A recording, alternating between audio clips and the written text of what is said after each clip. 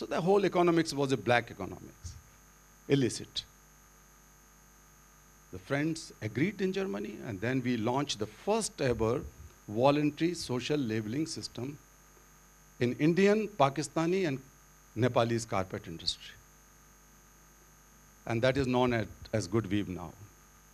As a result of this initiative, let me tell you, the concrete result was that according to, as I said yesterday, the US Department of Labor did a study some years ago, about 12, 13 years ago, or 15 maybe, I can't recall exact year.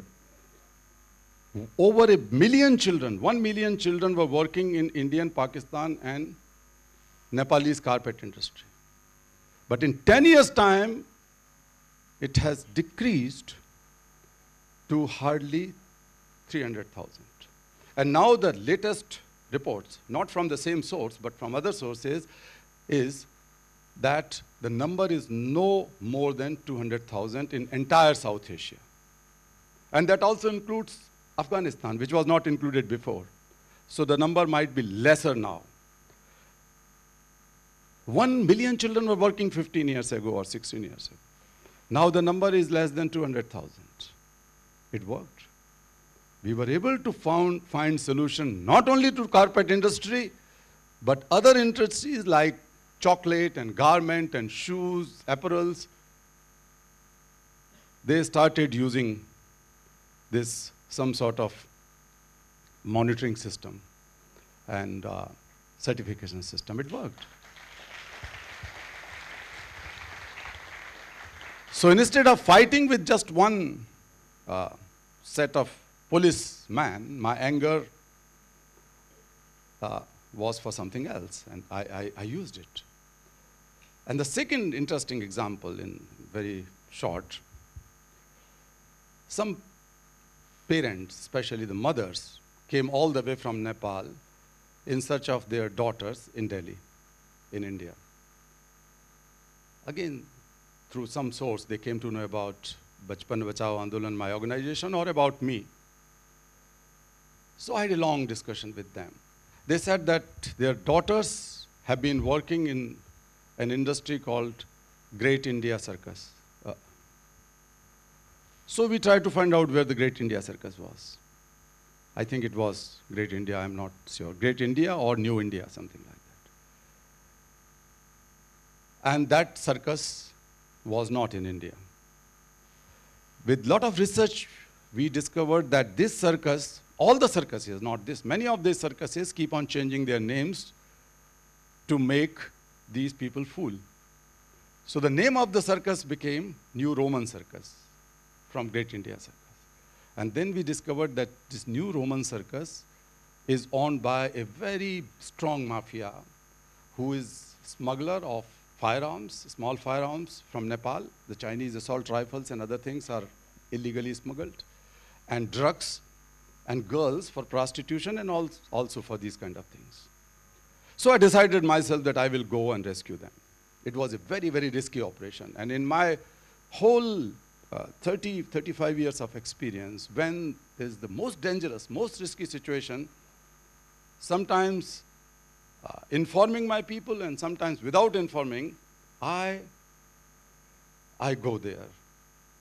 And in this case, they didn't know that I will be going, but I went there and they found me on the front row to rescue, in the rescue operation. Because I lost 2 of my colleagues. One was shot dead, one was beaten to death. And I had no answer to their young children, their mothers. They sacrificed their life.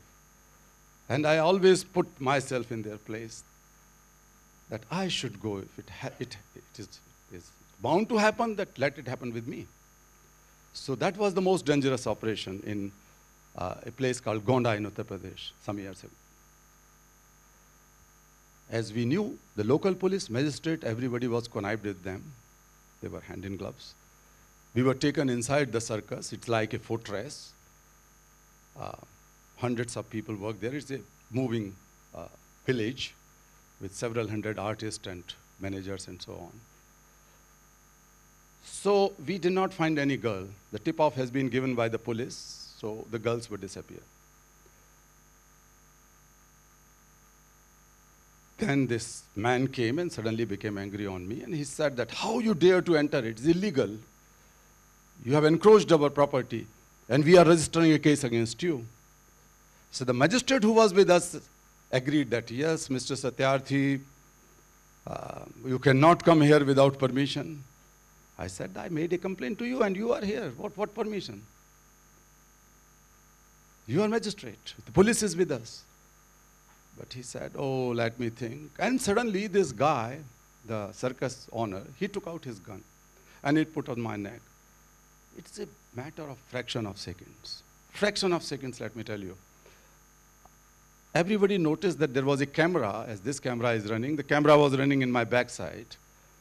And the police officer warned this guy that, what are you doing? Tum to sabut paida kar rahe ho. You are creating evidences. If you shoot him now, then the camera is running. And luckily, that was a live camera.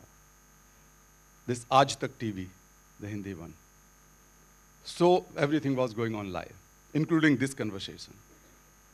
And then this man was very furious, very angry. He said, okay, okay. But he ordered his man to kill me in front of camera. So the people started beating me with iron rods, whatever could come in their hands, they did it, and they hit me. And all those mothers. And my son was also accompanying me that day. He just passed out as a very bright lawyer. He's a very bright lawyer now. But I requested him because it was a complicated case, because the girls belong to Nepal and it's an international issue. So I requested him that he can help me with some legal things. So he went in the first rescue operation together with 2 of his colleagues. They have also identified my son, and they hit both of us deliberately, and the parents. 5 of us lied down. My son tried to save me because I was hit on my head. My leg was broken. I could not walk properly. And then he was hit badly, and he got serious injuries in his backbone. His lumbar 2 and lumbar 3 had badly hurt. So he was also lying in blood. So the bypassers later on took us to hospital. By that time, we were not clear. In the beginning, we saw each other. We spoke to each other, one sentence. And I asked my son in hospital when we were a little bit conscious. I said that, Beta, tum thik thak ho, jinda ho? Are you still alive? He said, yeah, I'm alive. And you are alive because you are able to ask this question to me. So both of us are alive. Many people thought that Kailash Sathyarthi perhaps will give up this idea. It's very rare. Rarest of the rare in the history I have never seen, never read, that a son and a father were lying on the street, almost dying, in rescuing and protecting the children of other country, Nepalese children. But I was very proud. I could not give up, and neither my son. We were able to rescue those children after a while because we were in hospital, and in hospital, doctors thought that it's quite serious thing. I had a heavy blood loss, but I announced there that I'm not going to eat anything. I will sit on hunger fast until unless all these girls are restored. A big shock for doctors and everyone, friends. But I sat on hunger fast for 6 days. It was not because the strength came from my body. My body was broken and bleeding, injured everywhere with bandage. And I always believe that they can break my leg, they can break my head, they cannot break my soul. They cannot kill me. They can kill my body, but nobody can kill me.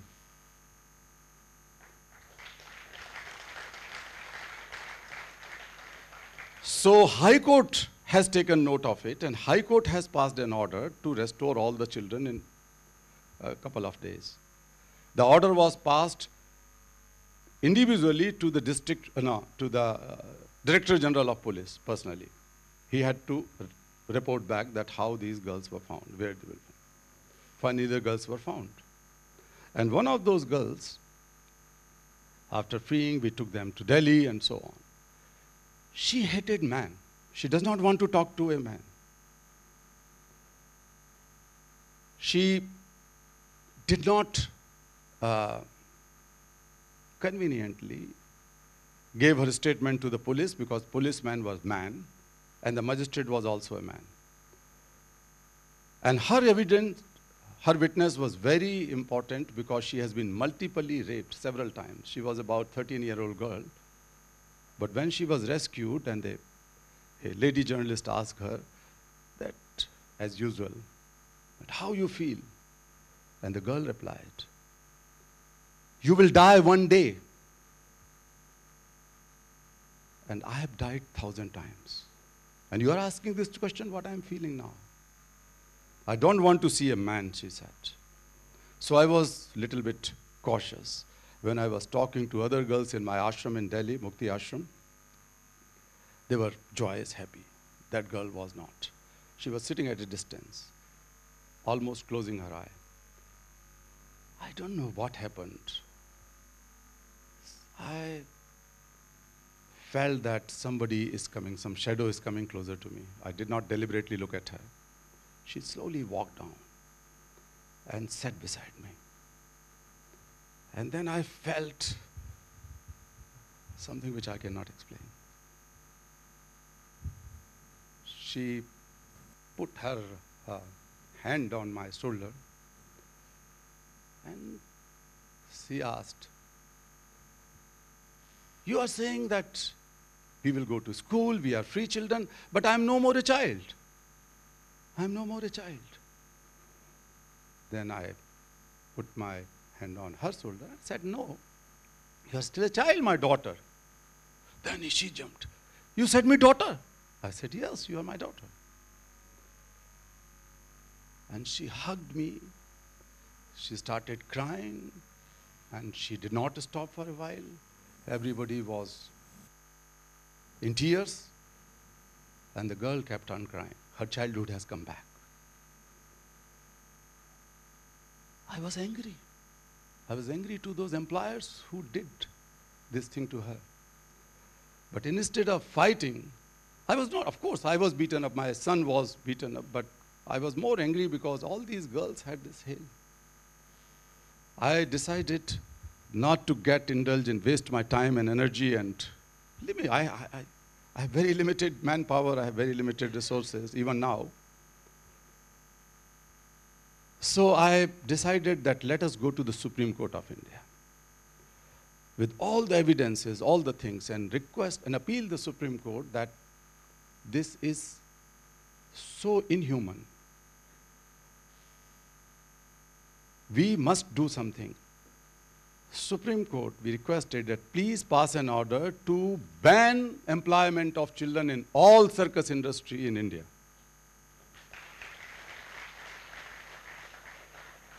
It took 6 years, 6.5 years. We kept on arguing in the court.